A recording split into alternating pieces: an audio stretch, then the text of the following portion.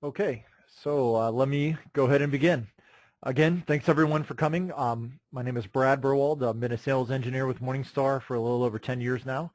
So I'm definitely pleased to talk about the third generation SunSaver. To many of you, this doesn't seem as much of a new product because you've probably already been selling them quite a bit. We have had them on the market. What we did is we did a bit of a phased deployment of this product because it is such a high volume product and one that's critically important to a lot of industries. We started introducing some of the versions actually at the end of last year, and then we rolled out the rest of them just a couple months ago because of distribution and inventory delays. It takes a little bit of time, but the product is fully here and we're at full production and delivering them quite well. So now what we're doing is just getting a little bit of a marketing push to get everyone familiar with the product, its new features, and answer any questions. All right, so I will go ahead and get started. Again, as I said earlier, if you would like to ask a question, go ahead and submit that in the box there, and Russell and I will do our best to answer those. And we'd like to do that at the end so that everyone can get a time to put the question in, and then I can answer it verbally for you. Okay, we think that the total presentation will be about 20 or 30 minutes. So we'll get started. There's the Generation 3. I'll show you a little bit of the differences, but mainly the biggest difference in the look of the product is the change in the way the LEDs are on the screen. Okay, the Generation 3 is, of course, the same size, has the same mounting locations, has the same amp and voltage ratings, has the same battery selection choice. We have the same terminal design, and most importantly, the same competitive price. So in a lot of ways, in the areas that matter for distribution and a lot of customers that have put this product into use for many years, you're not going to see anything dramatically different in the way it's installed, the mounting plates, anything that's really going to mess up any existing designs. What we did change a lot is some of the internal components, the features, the functions, the certifications, the circuitry. So we're hoping that it won't disrupt anyone's business, but it'll add a lot of new features that you'll actually be able to put to use. Okay, so, and the most important thing, as I mentioned at the last part there, is the price. All 7 models have been revised and have the new features, and we were waiting till we could get to a time with the technology where we were able to add a lot of these new benefits without interrupting the price. Since this product is generally in the lower end of the power range, it's really cost sensitive because we see we have well over 1 million units deployed into the field of just the SunSavers, so we really wanted to make sure that it was going to keep its existing market position, and to do that we felt that the price needed to remain unchanged. Okay, so hopefully that's some good news. What I'll do is let me review the new features here briefly, and then what I will do is I'll go over them in detail on the following slides so that you can see what exactly it is we're talking about with each of these new features. All right. First, this controller has full electronic protections from faults. We added a 4-stage battery charger. Okay, so it's now more equivalent to some of the higher end products, and you have 4 charging stages. That's all microprocessor controlled. We have a self-diagnostic built into the controller, so it's able to determine in a lot of ways if there's any problems with the controller or even any hardware failures and alert the user. We've got 3 LEDs to indicate battery stated charge level. Good old green, yellow, and red, as you're familiar with on many of our other products. So that's now a feature on all the SunSavers. We've added something called dead battery recovery. That allows a battery that has been completely discharged. I mean, this is a flatlined battery that's sitting at 2 volts and can't power anything. If you have a battery that's in that state, the SunSaver is able to provide charge and recover. As long as it's able to be recharged, it can recharge a battery from that low voltage. Okay, so that's a new feature, and that's something we implemented in the SunSaver Duo and the SunKeeper, and now has been brought into the SunSaver family, and I'll talk a little bit more about that. We have a telecom mode for sensitive loads. If anyone is concerned about any kind of noise or a very sensitive load, it's concerned about PWM interference, we have a telecom mode now available on this product. We have a 15-volt max charge limit so that we don't charge higher than 15 volts for sensitive loads. And most importantly, we have a full UL 1741 certification on all of these products.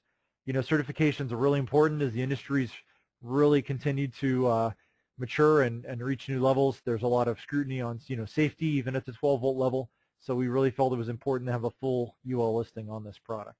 Okay, so we've brought that as well. And with the electronic protections, these are all of the fault or error conditions with wiring that the controller is protected from. So that will be solar or load overload, solar or load short circuit protection. There's no fuses. This is all electronic. So if you get any of these fault conditions, the controller will go into a fault mode until it's reset. If the condition is removed beforehand, it will reset automatically. We have a PV reverse polarity, battery reverse polarity. We have the ability to detect when the temperature sensor has been damaged. We have a high temperature disconnect and also a high voltage disconnect. High temperature disconnect, this product is rated to 60 degrees Celsius, so that is usually not an issue, but it is there in order to protect the MOSFETs from becoming damaged in high temperatures. It would just shut down until it cooled off and then resume temperature. In the case of high voltage, if the battery is being charged excessively by another charging source, we will disconnect the SunSaver to, not also contribute to that overcharging. And again, at the bottom there, I want to remind you the faults are all electronic, so no fuses. Everything will reset automatically when that condition is resolved. Okay. Moving on, 4-stage battery charging. So just like the ProStar and TriStars and other of our higher-end products, the SunSaver has a 4-stage charging implementation. So we have the existing bulk and absorption that the SunSaver Gen 2 had, but we've also added equalization. That's only for a flooded battery. And we do have a true float stage. So during a extended absorption of about 2 hours afterwards, the controller will drop into float. So that's really useful on these controllers, especially small systems, because when you have a pretty small battery and plenty of solar, you probably are going to hit a full battery, and if you want to go into like a maintenance stage, that's really critical so that the battery lasts a long time. So we've got that float stage in there as well. And these extra functions are really only able to be done when you've got a microprocessor in there, and that's what we've added to the SunSaver Gen 3. Okay, so moving on, self-diagnostics. With these LEDs, we're able to convey quite a bit of information. I talked about the green, yellow, red for the battery state of charge. We also have a charging status LED on there. It's shown to be green in this photo. It's actually a bicolor LED, so it can be both green or red. So with different indicators there, you can tell when the product is in bulk, absorption, float, equalization. You get different blinking rates there for the green charging LED, and if you have any kind of damage or fault condition, that charging status will turn red. Okay, either a blinking red for a fault, or if you've actually got hardware damage, it will go solid red. So we definitely would have to speak to you from our tech support department there to see what's going on in that case. The green, yellow, red will indicate your battery charge level, just a rough indicator of how full your battery is. And if you get different fault conditions, you will see different blinking indicators there telling you what's going on in a little more detail. For instance, high temperature is yellow and red alternating to give you an idea that there's too much heat. So that is indicated with those LEDs. So a lot more information available there, even on the little 6-amp guy. So hopefully that will help you with your system. Dead battery recovery. So, this product is a series PWM controller. Okay, so it's not a shunt control like you used in years past. Since it's a series device, we actually have to have power from the battery in order to run the SunSaver. There's some memory in there, there's software code, there's a microprocessor. We need a little bit of juice, not more than about 10 milliamps, but it has to be consistent. So we're not powered by the solar array, which is going to go up and down with clouds and such. So we need some power from the battery. If the battery is flatlined below about 8 volts, our 12-volt power supply for our own controller can't operate. So that's been, there's a lot of advantages given to a product of this level of sophistication, but when you don't have the power there, you just want to get it back up and running. And that was something that the SunSaver Gen 2 was affected by. Below 8 volts, it would have trouble even powering itself. So you get a brownout condition. All right. With the new SunSaver Gen 3, we're able to boot the controller up off of the PV array temporarily, just to kind of get things going. We call it a bootstrap mode, where you just kind of wake up, maybe just do some basic charging, nothing fancy, get that battery up. When you get it over 8 volts, then the full power supply is able to kick in, switch back to the battery, and we're able to take over as we normally would. So the key here is it gives you the ability to recover even from a completely dead battery. So hopefully you don't have batteries hitting 2 volts, or else you've got something wrong there. You've got bad sizing, or you really need LVD at that point to keep that from happening. But the SunSaver can recover from that state, and that's really critical. Okay. Power handling for sensitive loads. Another feature that we've added to this is a 15 volt. There's 2 features here that really kind of come under this category. You know, the load side of the SunSaver is directly connected to the battery. Okay, it's not a regulated DC power supply. The voltage you'll see on the load side of the SunSaver is the voltage that the battery is at. Okay, there's just really a switch in there. It's not a dedicated DC to DC converter. So we have to be aware of a few situations. One is that a lot of equipment that's meant to run on 12 volts, and I've actually got that's a wireless RTU radio pictured there in the photo. A lot of that equipment doesn't like to operate outside of a range about 10 to 15 volts. It may be listed for 12 volts, but often that means it's meant to run on a 12 volt power supply.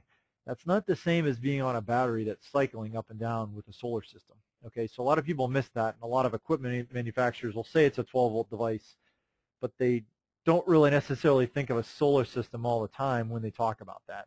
They may think of a wall wart transformer powering it. Okay, so for this reason, we've seen issues where if the voltage actually rises over 15 volts, and that can happen when you've got extreme cold, the temperature compensation that's correct for a lead-acid battery is going to take it up into the 15 volt territory. Some loads do not like that. So what we've done is we've implemented a software ceiling there where we will temp comp, but when you hit really cold temps, it's going to halt the temp comp and it's not going to charge any higher than 15 volts. Okay, we implemented that in the software. Definitely will prevent a lot of problems with loads that could be affected by this. They could reset, even could be prone to damage. So to protect that, we've got that 15 volt charge limit. All right. And another thing we've implemented is the telecom mode. We offer on the ProStar and the TriStar, and now the SunSaver Gen 3, a way to disable the PWM charge regulation. Okay, PWM is really going to do the best job charging a battery. I mean, other than PPT, of course, but we're in a different product category here. With PWM, we really want to minimize noise, and we've done that. We've used a 300 hertz, very low frequency pulse width modulation cycle. It should be well below any kind of telecommunications equipment, but you know, there's things that happen in systems. Improper grounding, you get noise, you get harmonics that can reach into the higher frequencies, and you never know when you're going to have some problems. So what we do is, for the rare case where you do have interference from PWM, we give you a backup option. If you've already got the system installed, you know, you've got your helicopter guy there standing by and you're on a mountaintop and you've got noise, we give you a jumper underneath the cover plate of the SunSaver, and you can cut that jumper, and that will allow you to disable the PWM as a fail-safe if you have any trouble. Okay, this is really not much of an issue, but it just gives people some extra peace of mind when they're doing the installations. Okay, so that PWM telecom mode jumper is under the cover plate there. We didn't want to make it a switch. It's really not necessary because it's just not used that often, but it is available under the cover there as a backup. When you cut that and you put it into telecom mode, we will go to a very low frequency on-off type switching. Not as good for the battery, but it'll get the job done. It's still a 4-stage charger, and it may fix a lot of those problems. Okay? So one of the last features to discuss here is we do have a full UL 1741 certification.